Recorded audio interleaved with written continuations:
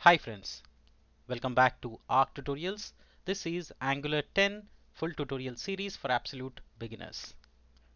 Today we are going to learn a very important feature of Angular, which is ng content. Often if you are building a really an enterprise application, chances are that you would write a lot of reusable components. Ng content plays a very important role when you are building such reusable scalable components. The whole idea is that we should be able to send data dynamically into the child component at runtime based on certain conditions or in a particular slot. That strategy in Angular is called as content projection. We will learn all about different aspects of using ng content, what are the different types, how do we use them with a lot of use cases and hands-on examples. Let's get started. This is part 81 of the Angular 10 complete tutorial playlist. I have planned more than 100 tutorials in this series. Right now we are on episode number 81. Before I get started, I'll request you please do share these videos and playlist with your friends and colleagues so that it can reach and help them also. Also, if you like my work, please do subscribe to my channel and please do consider buying me a coffee at buymeacoffee.com/arctutorials. Thank you in advance. Following are the topics from ground zero, from basic, from scratch. I have covered this particular series into the most detailed use cases and functionality and features of Angular, making it one of the most solid playlist on YouTube. Make sure you check out all the tutorials so that you can really master Angular. Today we are learning about ng content, that is content projection. So what is content projection? Content projection is a pattern in which you insert or project the content you want to use inside another component. So in simple words, if I have to tell you, content projection is nothing but you send the content to another component. It can be any component. Some people confuse that it has to be parent-child relationship. No, absolutely not. It can be any other component inside any module as long as it's properly imported and exported in that particular module. For example, if you have a card, right? Now talk about complex enterprise applications where you don't really build component for each thing, right? Let's say you have a card component. You want to project some data every time you want to send that data. So you should be able to create that card in a way that it can accept the content dynamically, right? I'm going to cover that example and show you how it works. To make use of content projection, we use something called ng content element, right? Using ng content, we use and project the content into another component. There are three ways to use content projection. Make sure that friends you understand this topic and watch all the use cases, because this is one of the topic they definitely ask in interviews also. So, and mostly if you work in any real-time project, you will see this ng-content. So if after this episode you will be able to master it and understand that code also. So let's see. There are three ways to use content projection. One is single slot. That means whatever content you send will go into a particular slot, or a slot is nothing but think of it like a div, right, or a container. Multi-slot means you can send multiple set of content. Conditional slot means based on certain conditions the data will be rendered. So remember these three. I'm going to do the hands-on now and make it even more clear to you. All right, hope the theory is clear, hope the definitions are clear. Now let's go to the hands-on section. All right, so first what I'm going to do is I'm going to go here and create a new component, and I'm going to call it content projection. Okay, just an example component inside admin app. You can create this component anywhere you want. So I'm calling this component name as content-projection. Okay, so you can see that component here. All right, so far so good, clear. And now I'm going to just fire up my application ng-serve. So far so good. Now let's just see this, that it's included in the app module. Content projection is here, right? So the component is declared in the declarations. I've added that component automatically since it's the part of the CLI. Now inside the app component, I'm going to use it here, and I'm going to say app content projection. Okay, so what is the expected output? We did not change anything now, right? We are just including the component inside the app component. So by default, the HTML will have something like content projection works, right? So when you include that component inside this, we will see that message, right? So let's see that output. Let's go to, so you see here, it says content projection works. All right. So far so good. I'm going to just move it down so that it doesn't affect our other code.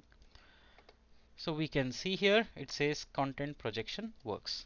Perfect. Now I want to send some content into this particular another component, right? That's what is content projection. So how do you do that? So the first thing I told you is single slot. First include ng content, right? So now I've added a empty tag. So what this means is that whenever content is sent, it will come and be placed inside these two tags. Okay, and how do we send data? Simply by adding this. This is from the app component. Okay, this say sentence, this or this content is from app component. So now this data will directly go inside ng content. That is called content projection. Now you see here this content is from app component, and if you see inspect element and go one line further, it is inside the app component. See here, app content projection, it is inside this. That means it went inside the ng content, right? So this is the single slot, but that means whatever data we sent here will automatically come and go inside ng content. That is number one, example number one, which is single slot. That's what I just showed you, single slot. You send the data, it goes inside the component's ng content element. Now let me show you the other way. Let's say I want to send certain specific data into certain specific content, ng content. So what I will do, let's say I'm going to, this is a selected content for say roles. Okay, and here we will add role. Okay, here we will add role, and here we will add one more ng content, and here we will give the selector. There is an attribute called selector. Now what does it do? It will say that whenever your data is coming, right, so you would write select equal to, now here you will bind it with the same one that you gave. What was it? Now let's check it again. Was it role? Yes, it is role, and here we are saying role. Now you see here this is selected content for roles. Now if you open this, and this would be for the role. You see here this paragraph, here it is having role, right? So this is adding a paragraph which is from the role, right? So this is called multi-slot. That means now it has two ng content. If you see here, we are sending two content. This is multi-content. This will go into the ng component, first ng component.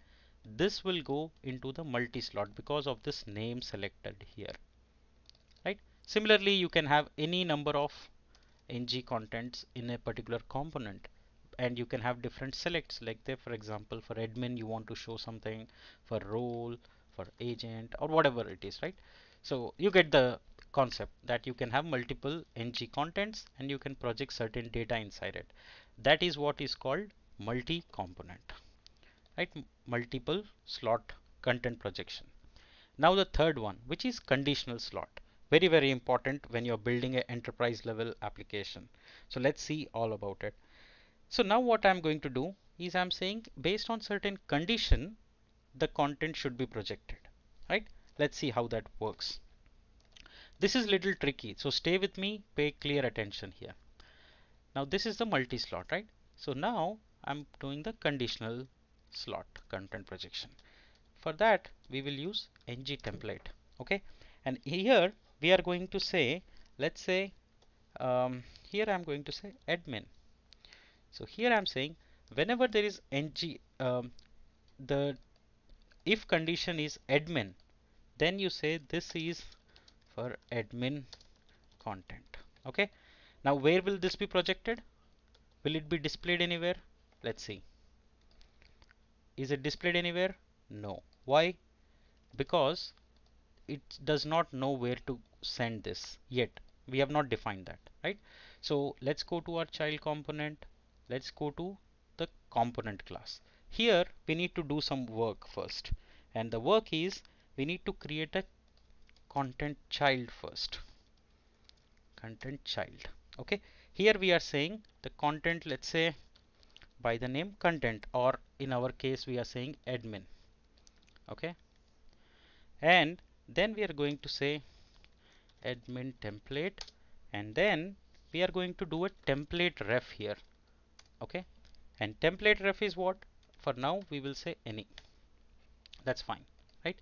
So here I'm saying content child, when I will send it as admin, and I'm saying defining a variable admin template which is of type template reference. So now I'll go to my HTML. Now here we will just simply pass it as a template, right? Now to do that, that is pretty simple. We can just put a div jf is equal to.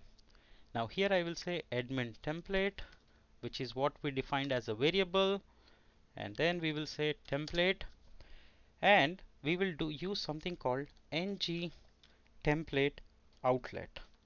Now what we are essentially saying here is whenever there is data in admin template, just pass it along and it would come inside this particular template.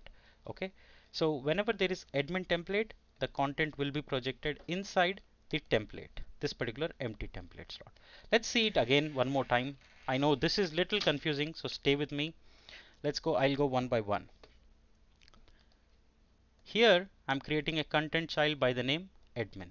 Alright, so now what admin does is simply saying that if the data is passed as ng template, then use it, else we cannot, right? So this should be the same name as you pass it here. See, I'm passing admin here, hash admin. The same name should be defined here in content child. And I'm saying that's a variable admin template which is of type template ref. Let's see it now. You see this, this is for admin content. Now see it here, and here you will see this is div which is coming from template outlet which is of admin, right? So this template is nothing but the admin template, right? So based on a certain condition, and what is the condition? It is hash admin, right? So now anywhere throughout this application I can use this, and it will always go into this particular child project. I can use this for this child content projection. Go through this. It's the third one is little tricky for beginners, but I would say pause it here, go back, check everything that I did. The common mistakes that people do, they give here different name and they give different name here. Let me show you that. Let's say I'm going to say admin 123. Now you think it will work? No, it will not. See here, the admin message did not come. Why? Because it is looking for admin, not admin 123. Now it will be back here. This is for admin content, right? So this name and this name should be same in the content child. This is the template ref. In the template ref, you're just putting a if condition and giving the output inside the template, right? So this is called the conditional slot, okay, for content projection. Absolutely important. These topics are extremely important if you really want to work in an enterprise application. You would see a lot of this such coding, and you should be able to read and understand this code. Give it a try. Let me know if you face any issues. Drop them in the comments. I'll take a look and try to help you as much as I can. Thank you so much for joining. I hope you find it useful. Please do subscribe to my channel. In the next episode, I'm going to cover about view child, and after that we will do view children, and then we will start with some custom pipes, custom directives, very important topics. And last, we will start with Angular testing very soon. We will go over and do a master class for testing and make you an expert in unit tests. If you like my work and tutorials, please do consider buying me a coffee at buymeacoffee.com/rtutorials. Thank you so much. See you in the next episode.